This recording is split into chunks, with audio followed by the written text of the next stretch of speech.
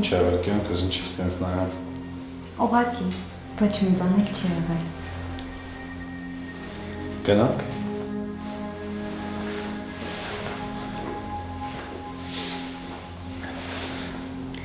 Արս, մենք արդեն մի լավ լուր ունենք։ Ես պաստորեն արդեն գիտես, հա։ Գիտեմ ու ասեմ, որ շատ ուրախացել եմ։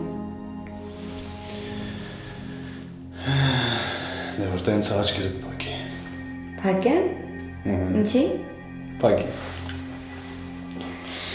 Չնայես մենակ։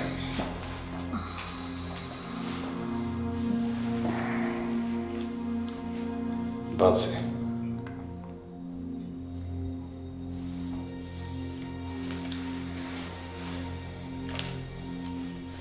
Բացի։ Արսեն։ Սոմայի համար շնորհակալ եմ կյանքս։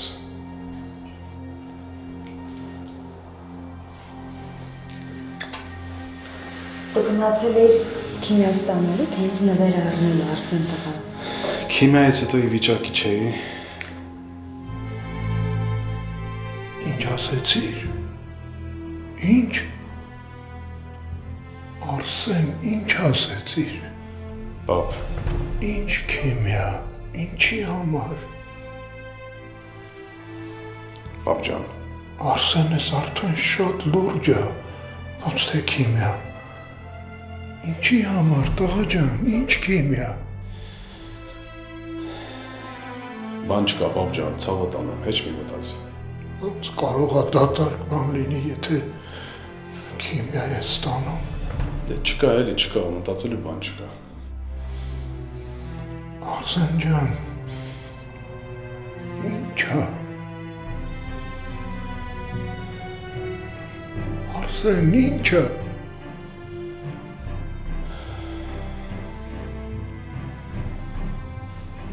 Լեյքոզ է, պապ։ Լեյքոզ։ Պապ, մտածելու բան չկա։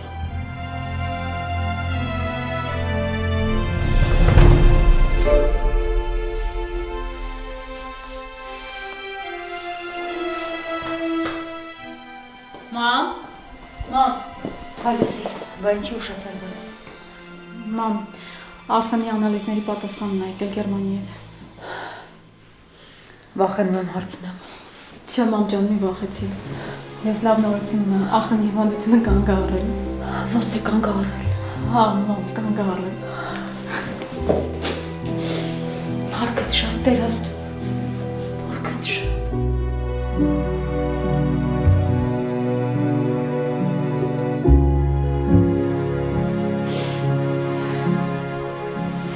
Ախպերդ պիտի լավանա Լուսի։ Արսենս պիտի լավանա, բալես։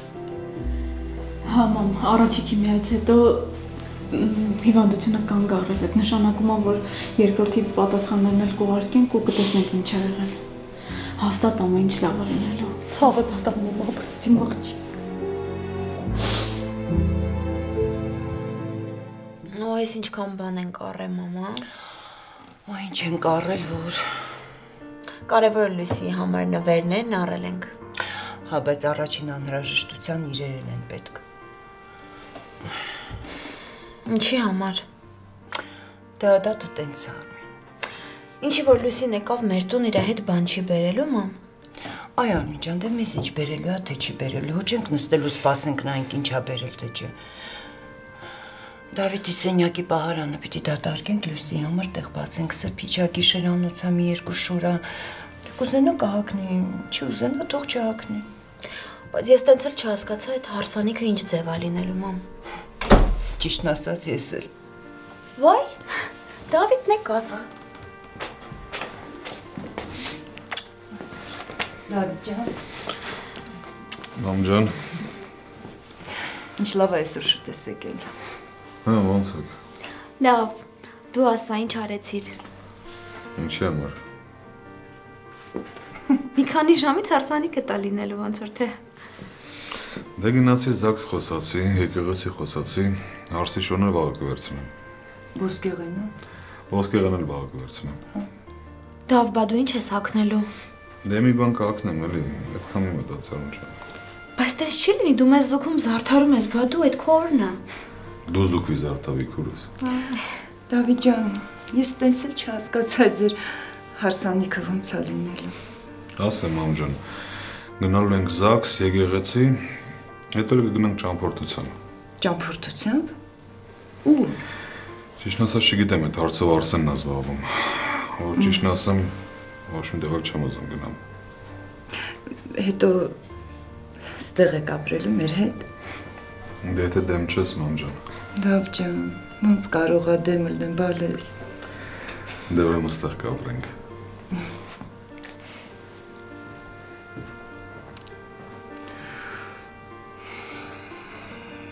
Չոր մի բան են չի։ Դու էլ զգացիր։ Տեսնես ինչ է եղել։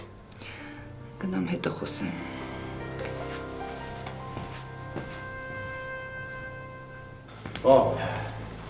Ոնց ես։ Պապ, Լավ եմ։ Լավ եմ, բալես, լավ եմ։ Լավ եմ։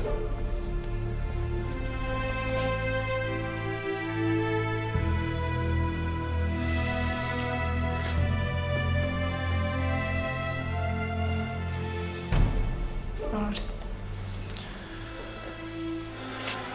Հորս սպանեցի։ դու այնքան թանկ ես մեր բոլորի համար, որ բոլորս էլ դժվարությամբ ենք ընդունում այդ։ Բայց ժամանակն է իրականության հետ հաշտվելու, պայքարելու։ Հա, կյանքս պայքարելու։ Դու էլի քո մասին մոռացել ես։ Խնդրում եմ, արի հիմա մտածենք գոնե մենակ քո մասին, կենտրոնանանք հիվանդության բուժման վրա, անենք նենց ոնց որ բժիշկն է ասում։ Ձերք ձերքի տված Արսը, ու կհաղթենք հավատա։ Ես մի վարկյան անգամ չեմ կասկածում, որ դու բուժվելու ես։ Մի վարկյան անգամ չեմ կասկածում Արսեն, ու գիտես ինչի համար, որովհետև այսենց կողքդ կանգնելու եմ, մինչև վերջ պայքարելու ենք։ Ձինա։ Դու էլ քո կողմից պիտի ամեն ինչ անես։ Արսեն, նա ինչ կդառնա քո ընտանիքը։ Ախր առանց քեզ մենք չկանք։ Խնդրում եմ, հիմա մոռացի ամեն ինչի մասին ու կենտրոնացի մենակ քո վրա։ Աղաչում եմ, Արսեն։ Ես չեմ կարող մենակի մասին մտածեմ կյանքս։ Իմ համար շատ կարևոր բաներ կան։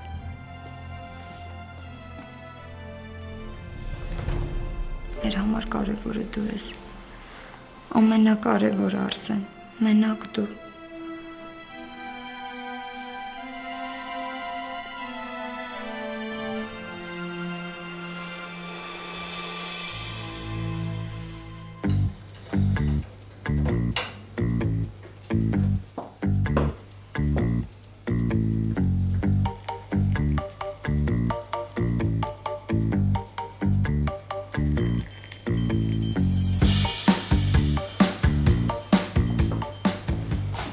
Շնորհակալություն։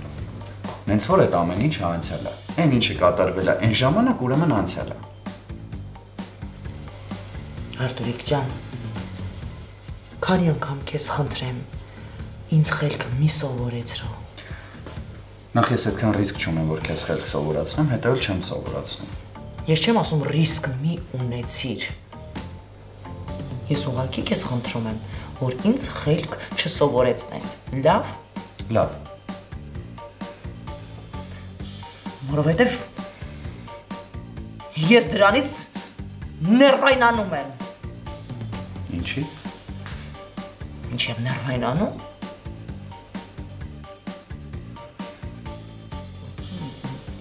Որովհետև ես շատ մենակ եմ։ Լավ, արի ես գնամ, հա։ Աշոտս գնաց։ Դինաս համարյա էլ իմը չի։ Քեզ էլ են լիրբն ուզում չանթի տանի։ Այդ գրողի տարած սիրեկան էլ չունեմ։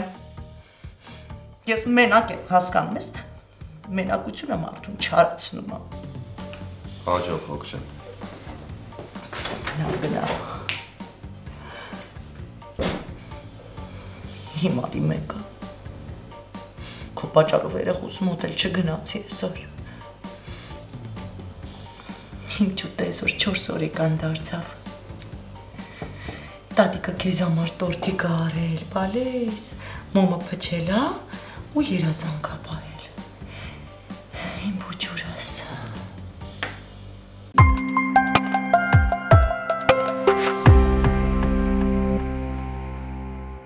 LA Beauty Skin Center presents December specials. Laser hair removal for women. Full legs 110, lower legs 50, upper legs 65, full arms plus underarms 80, underarms plus bikini 40, lower arms plus underarms 45. Full body laser hair removal 320. Laser hair removal for men. Full back plus neck and shoulders 115. Full chest plus abdomen 115. Full body laser hair removal 345. Injectables. Kybella 1 vial 400. Voluma 1 milliliter 500. Velour 1 milliliter 420. LA Beauty Skin Center. Nature gave you beauty. We will make you confident.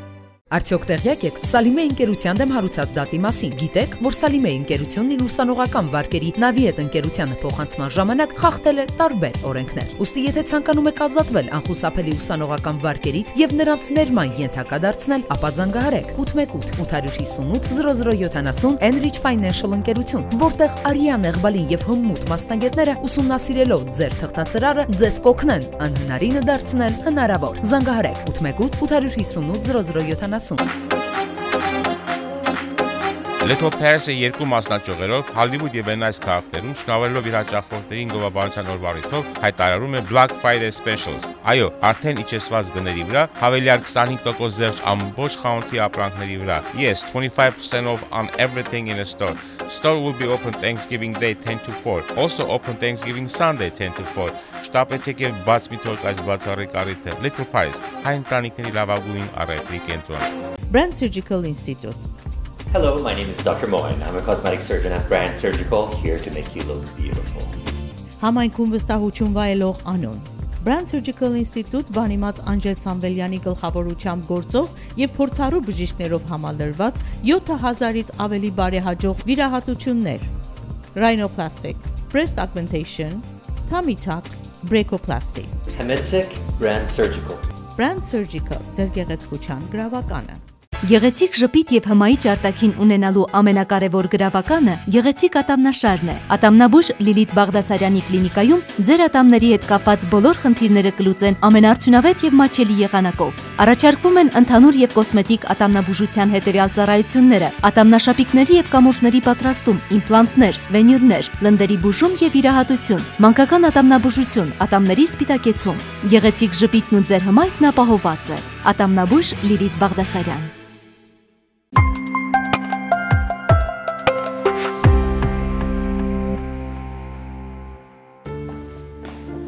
Ադամ, Էլիս, ինչ ա եղել բար։ Էլիս, դու գիտեիր, Էլիս։ Ինչ գիտեի, ինչի մասին ես խոսում։ Դու գիտեի, որ Արսենը հիվանդ է։ Հա։ Պապ։ Ինչի եք ինձնից թաքցնում, ինչի։ Պապ ջան, ճիշտ ասած, ես եմ խնդրել, որ քեզ չասեմ։ Ինչի։ Դե իզուր լարվելու էիր։ Քեզ էլ չի կարելի։ Ախր Արսեն ջան, բայց ո՞նց։ Պապ ջան, դուխով։ Ես բուժումը ստանում եմ, ամեն ինչ իրավունով գնում է։ Հենց որ չնեղվես, ընդհանրապես։ Բայց ախր բժիշկը տով է, ինչքանով է հուսալի։ Քեզ թվում է երեխա եմ, պապ։ Երեխա չեմ, ցավը տանը։ Արսեն ջան։ Պապ, շատ լավ մասնագետ է, Հայաստանի լավագույն մասնագետներից մեկն է։ Հա բայց ինչի ստեղ տղա ջան, գնանք արտասահման, գնանք Գերմանիա, Իսրայել, չգիտեմ որտեղ, ախր այդ ամենալավ մասնագետները որտեղ են, ինչի ստեղ։ Չէ, պապ, Հայաստանի բժիշկներից լավը չկա աշխարհում։ Սեղ լավ էլ բուժում են, հենց որ։ Բայց դու քիմիա ես ստանում, Արսեն ջան։ Հա, պապ, բայց հիվանդությունը սկզբնական փուլում է։ Բախտս բերել է, որ շուտ են հայտնաբերել։ Այդ բժիշկը ինչ է ասում։ Դե բժիշկը ինչ է ասում, ամեն ինչ անում է, որ լավ լինի։ Պապ, Դավիթը Արսենի անալիզները ուղարկել էր Գերմանիա։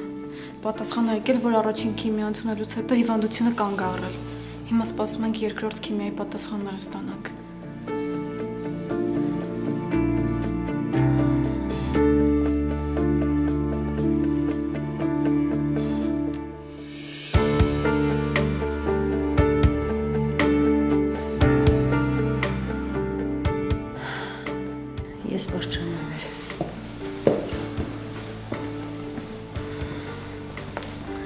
Արս, ինչ լավ է։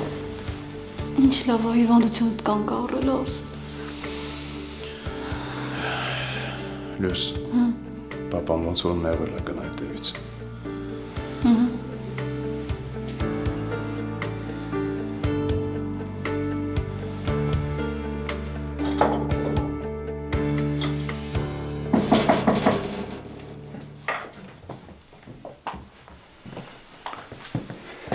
Դավիթ ջան։ Հա, մամ ջան։ Դավիթ, ինչ որ բան ա եղել, մի տեսակ ես։ Չէ, մամ ջան, ինչ պետք է եղածած լինի։ Բայց ինձ թվում ա եղել ա, ու շատ լուրջ բան ա եղել, որովհետև տեղը չես գտնում։ Լուսի հետ ա կապած։ Չէ, մամ ջան, ոչ մի բան էլ չի եղել, ոչ էլ Լուսի հետ է կապված։ Իրան հանգստացան, ինչ նորմալ ա։ Բայց ես չեմ կարող չանհանգստանալ։ Ես հո տեսնում եմ, որ ինչ որ բան կարգին չի։ Մամ, հավատա, ինչ էլ կարգին ա։ Կարողա փողից ես նեղվում։ Չէ, հետ հավատանամ։ Այ միջերոց եթե փողից պակասում ասելիք ավելացնեմ։ Չէ, կա, շատ ես տվել Դավիթ ջան։ Դու հանգիստ առանց ափսոսալու ծախսից հավատանում։ Ծախսի։ Մենք էդ էլ անում ենք, մենակ ծախսում ենք։ Ինչ կլինի։ Էլի ծախսի։ Դավիթ ջան, իսկ ամուսնությունից հետո ուր է գնալու։ Դե, մի երկու օրով ճամփորդության կգնանք էլի։ Ընդամենը 2 օրով գոնե մի ամսով գնայինք։ Չէ, չեմ կարած հավատանում։ Շատ գործեր կա։ Դավիթ, մեկ այս ձերս հապճեպ ամուսնությունից ոչինչ չեմ հասկանում։ Ինչի։ Վատա որտեղ է ամուսնանում ա։ Վատը վատ չի։ Բայց վատը այն ա, որ տղես Մեղրամիս չունենալ։ Մամ, թող մեր համատեղ կյանքը Մեղրամսի նման քաղցր լինի։ Թե չմնացած ասածից բաներ են։ Էդ էլ ես ճիշտ ասում։ Աստված դա տենց է լինի։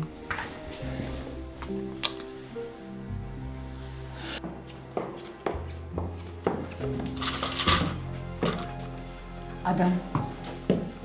ես դեղերդ մի հատ խմի։ Խնդրում եմ, Ադամ։ Չեմ խմում էլի զի, այն երախով վիճակը տենց ես պիտի խմեմ, չեմ խմում։ Ադամ, խնդրում եմ քեզ, մի արա, պետք չի հանձնվել։ Զանգի Արմանին ասա թող շուտ հետ գա։ Պետք չի հիմա զանգել, երեխու դատը թող վերջանա, երեխես կգա։ Աղբեր զանգի թող գա աղբոր կողքին լինի։ Ինչ դա, դու ինչի մասին ես խոսում։ Արսենս ձեռից գնում ա։ Ադամ, խնդրում եմ քեզ տես մի տրամադրի։ Արսենս լավանալու է, հավատա։ Էլիս այսքան ժամանակով առակից լավացել։ Դու հասկանում ես, թե այդ ինչ լուրջ հիվանդություն ա։ Էլ այդ հիվանդության անունը չտաս, Ադամ։ Խնդրում եմ չտաս։ Հիմա դու ձեռքերդ բարձրացրել ես, վեր ու հանձնվում ես։ Ադամ խոսքը ուժ ունի։ Իսկ ես հավատում եմ այդ խոսքի ուժին։ Հավատում եմ։ Ադամ, ես չգիտեմ ինչը ոնց, բայց ես մի բան հաստատ գիտեմ, որ մենք պիտի լավատեսությամբ ու հավատքով հաղթենք այդ ամեն ինչին։ Հա, ես էլ քեզ նման առաջին օրը, որ իմացա, սիրտս պայթում էր, բայց ես հասկացա, որ թուլանալով, լացելով երեխուս չեմ կարողանալու օգնեմ, Ադամ։ Երեխես հիմա օգնության կարիք ունի։ Մենք մի բան պիտի հիմա անենք։ Մենք բոլորս պիտի միասին լինենք, Ադամ, որ կարողանանք օգնենք երեխուս, որ երեխուս կողքին լինենք, որ մենք էլ իրան ուժ տանք, որ կարողանա այդ հիվանդությանը հաղթահարի, հասկանում ես։ Շատ բարձր բաներից ես խոսում, Էլիս։ Դու հեքիաթ ես օրինելու այդ հեքիաթին ուզում ես հավատալ։ Այ աղջիկ ջան, հողովոտներից տակից գնում ա, հասկանում ես։ Արսենը ձեռքներիցս գնում ա, դու ինչ ես խոսում։ Չէ, Ադամ, ես հիմա մահի հետ եմ կռիվ տալու։ Ինչքան բժշկի օգնությունն ա պետք, այնքան էլ մեր հավատն ու լավատեսությունն ա պետք։ Մենք պիտի հիմա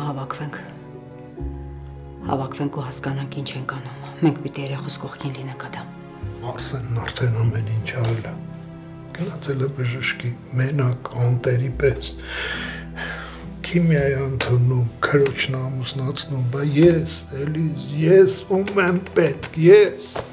Արսենս միշտ է ինքնուրույն եղել, դեռ երեխա ժամանակվանից։ Հիմա ես քեզ խնդրում եմ, որ քեզ հավաքես, որովհետև մենք պետք է ուժեղ լինենք, ուժեղ ու պիտի հավատանք, որ անցնելու է այդ ամեն ինչը ու երեխես բուժվելու է, հասկանում ես։ Էլիս, չեմ հավատում, որ այս ամեն ինչը դու ես ինձ ասում, չեմ հավատում։ Հա, Ադամ, Լացելով ես երախոս չեմ օգնելու։ Հիմա մենք պետքա շատ ուժեղ լինենք։ Մենք պետքա մեր բոլոր ուժերը ներդնենք երախոս բուժման համար Ադամ։ Ես Արսենի բժշկին պիտի տեսնեմ։ Ես պիտի այդ բժշկի հետ խոսեմ։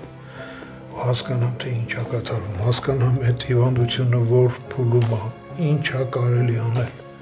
Հա, կտեսնես։ Իսկ հիմա խնդրում եմ, ես դեղերը խմի, պահիսա։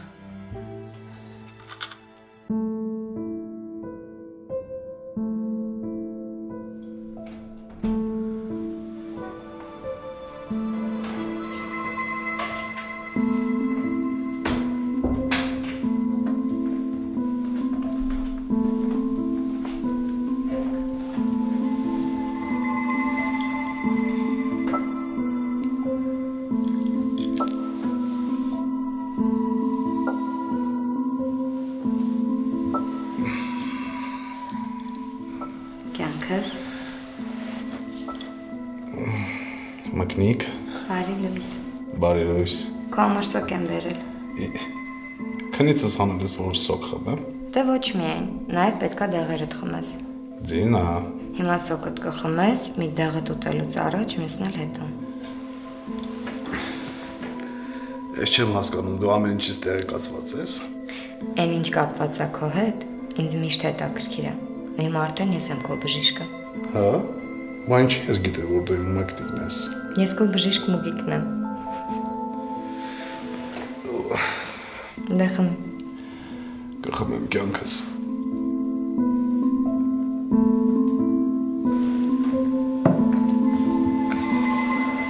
Օգնեմ հագնվես կյանքս։ Դու գիտես ես ինչ եմ սիրում։ Արսեն։ Ջոնա, հագնվեմ իջնեմ մկնիկ։ Հա, ու ես թռա խոհանոց։ Մի թռի դամբուլիկ, հանգիստ գնա։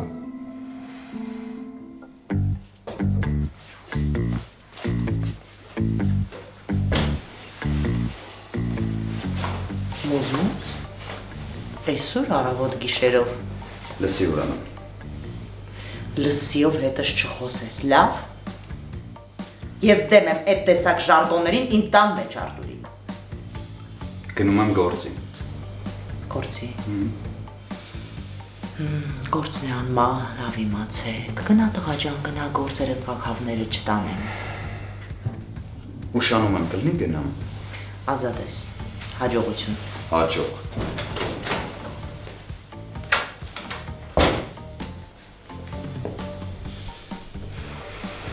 Այ Արտուրիկ, ես ինչ արկածներ ես սկսել դու։ Տեսնենք ես անգամ իջի վրա եմ քեզ բռնացնելու։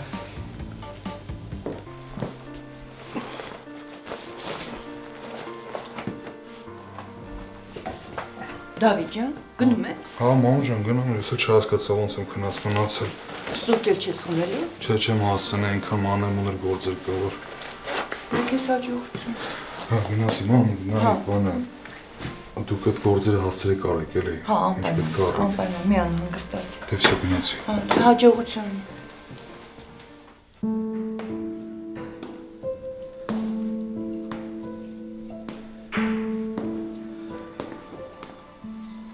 Հոպարի բալա,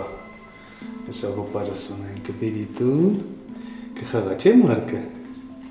չէ հոպարի բալա, լուսի ջան, Ոնց ես արս, ոնց պտելն եմ, սենց կողծր բալ են գիրկս, մարկ, սահոր կուչ, կաս մոտս, կբրնես թե ես վերցնեմ, վերցնեմ, Սահոր ոնց ես, հոր կուչ, ոնց որ մեր տան արևը լինես այդ տղա, Էլմի, հա լուրջ եմ ասում, հեսա արևը, ինքն էլ է արև, դու էլ ես արև, արս որ մի պահ հետ եմ նայում ու հիշում եմ այդ սխալները, ինքան վատ եմ զգում։ Լուսի ջան, կյանքում հետ չգնաս, եթե գնաս էլ, սխալների վրա սովորելու համար գնա, մնացած բոլոր դեպքերում պետք է առաջ նայես, անցյալը, կարևորը ներկայից է, կախված ապագան։ Ուղղակի գժվում եմ քո համար արս։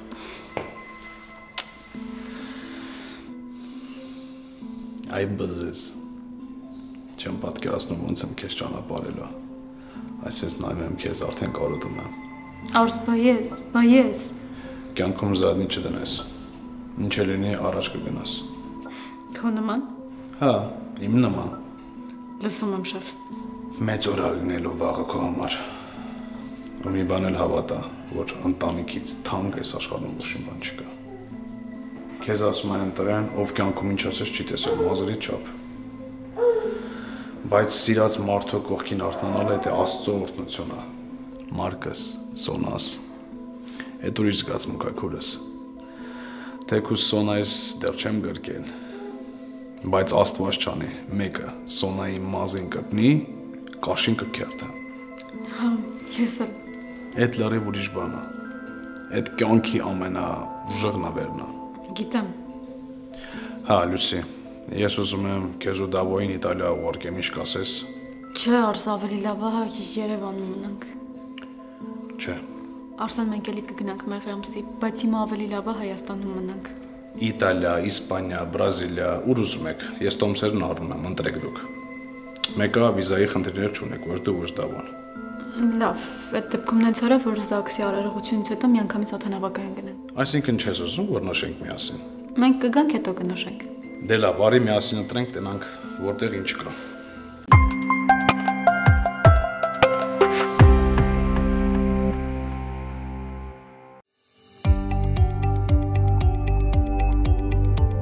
Եթե ունեք երակային խնդիրներ, ոտքերի ցավ, քոր, ջղաձգություն, այրոց այտուց եւ այլ անհանգստություններ, ապա դիմեք ավելի քան 20 տարվա երակների փորձառու վիրաբույժ Նիլեշ Բհուդին։ Բժիշկ Բհուդը կախտորոշի եւ կբուժի ձեր հիվանդությունը կարիքի դեպքում կիրառելով գերարդիական լայզերային տեխնոլոգիա։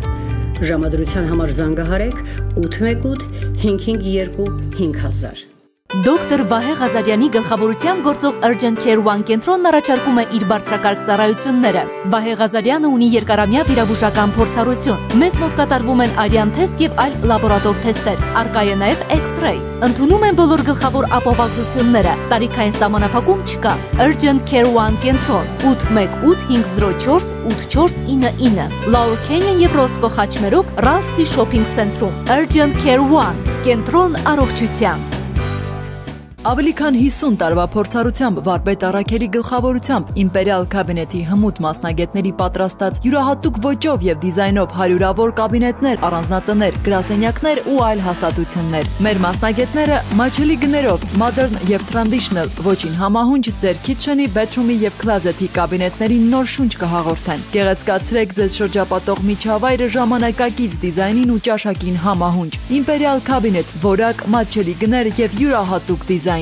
Եթե վնասվել է ձեր տունը, օրինակ ջրից, հրդեհից, գողությունից կամ տարերային աղետից, մի դիմեք ապահովագրությանը։ Դիմեք VIP Claims ընկերությանը։ Ավելի քան 20 տարի բարձրակարգ մասնագետները օգնում են տուժած սեփականատերերին ստանալ մաքսիմալ օգնություն։ Ասեմ ավելին, եթե տուժելու արդյունքում դիմելով ապահովագրությանը չեք ստացել ցանկալի փոխհատուցում կամ քիչ եք ստացել, մենք կօգնենք նաև այդ հարցում։ Եթե տուժել եք, մի դիմեք ապահովագրությանը։ Դիմեք VIP Claims ընկերությանը։ Գործում է անվճար խորհրդատվություն։ Զանգահարեք։ Floors for Less San Fernando 4111 հասցեում գտնվող Floors for Less շնանյութի խանութ սրահում դուք անհամեմատ մատչելի գներով կարող եք ձեռք բերել hardwood, laminate, tile, granite եւ ոչ միայն այս ամենին զուգահեռ բազմատեսակ խոհանոցային կահույք եւ լոգարանի remodeling։ Հատուկ առաջարկ խոհանոցային ամբողջական կահույք countertop-ով ընդամենը $6,999 ներառյալ տեղադրումը։ Իսկ սինկը եւ բռնակները կստանաք նվեր։ Մինչ որևէ վայրից գնումներ անելը համեմատեք գները մեզ մոտ։ Floors for Less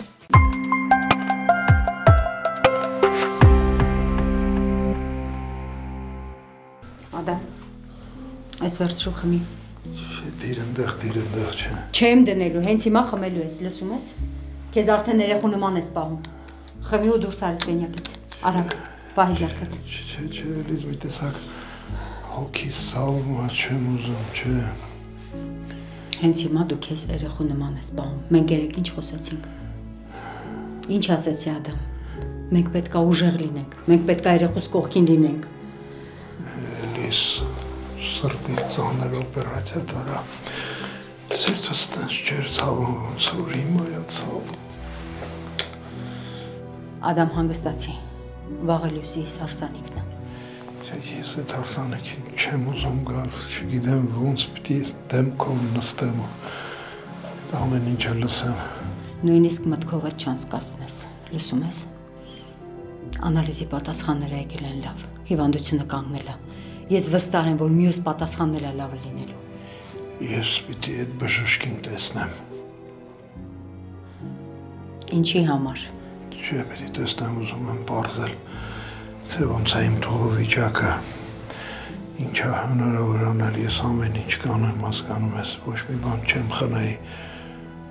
բայց տողուս անպայման կպրկեմ։ Ադամ, խնդրում եմ հավաքի քեզ։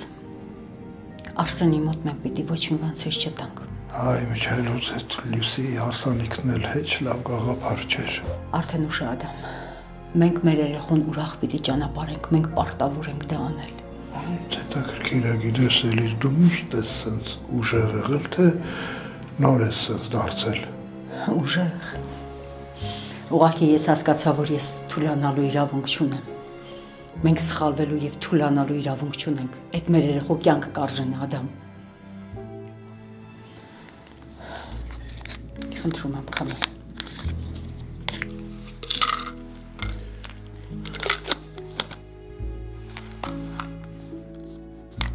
Գիտես, Ադամ, Սոնայիս մահից հետո ես Աստծուց խռովել էի։ Եկեղեցի չեմ գնացել, աղոթք չեմ արել։ Բայց այսօր ամբողջ գիշեր աղոթել եմ։ Ու գնալու եմ եկեղեցի։ Գնալու եմ ու Աստծուց խնդրեմ, որ երեխուս բուժի, որ տանս լույսը չհանգցնի, Ադամ։ Ես էլ քո տեսած երազը հիշեցի։ Երազս։ Ինչ երազ։ Որ տեսել էիր, որ Սոնաս երազից եկել էր ու ասել, որ ինքը հորից է ծնվելու։ Իմ Սոնան ծնվել է։ Արսենը ինձ Սոնա է պարգևել, Ադամ։ Դե եկեք նստեք, սեղանը պատրաստ է։ Այ ես եմ ասում, Լյուս ջան, որ տան ամեն անկյունում պետքա սիրո ջերմություն լինի։ Դնում ես կինոս ոնց է իմ մասի մտածում, չէ՞ քանքաս։ Արի նստի հացքեր, եկեք։ Լյուս ջան, երեխուն դուր գնա տես պապա մաման ուրեն ասա թող իջնեն հաց ուտենք։ Արի հոպարի բալա, ջովտանի հոպարա։ Կյանքս։ Հաջա։ Հաց ուտենք, ես գնամ Սոնայի մոտ։ Գնա։ Չես գալիս։ Չէ։ Ո՞ւս չէ։ Լավ ես մտածել։ Սա հետաքրքիր մարդ ես, գիտես։ Չես ուզում կաս մեր աղջկան տենաս։ Ուզում եմ, բայց մի քիչ ուշ կգա։ Քեզ չեմ հասկանում, Զինա։ Կյանքս Լյուսի հարսանիքի հետ կապված բաներ կան անելու, դրանք կանեմ ու հետո նոր կգնամ հիվանդանոց։ Բայց դու գնա, ես հանգիստ կլինեմ, որ դու գոնե այնտեղ կլինես։ Բայց քեզ տարօրինակ ես սպառում, հա, Զինա։ Չէ, կյանքս բոլորովին տարօրինակ չեմ։ Երախուն տուր ինձ, որ հանգիստ ուտես։ Մարկը արդեն ծանր է, քեզ չի կարելի բարձրացնել ծանր։ Դու մոռանում ես, որ երեք ես հիվանդանոցից դուրս եկել կյանքս։ Ոչինչ, ես կնստեմ, նոր կգրկեմ։ Չէ, թողի մոտ մնա։ Արծվա, դու ոնց ես, այսօր հիվանդանոց գնալու ես։ Կյանքս ես լավ եմ, իմ մասի մի մտածի։ Ես հիմա կգնամ իմ Սոնայիս մոտ, աշխարհը ամենալավանն է, չէ՞ մարդ։ Այսօր առավոտյան բժշկի հետ խոսեցի, ասում է նենց բկլիկ է մեր Սոնան, 20 գրամի փոխարեն 30 են տալիս, որ չլացի։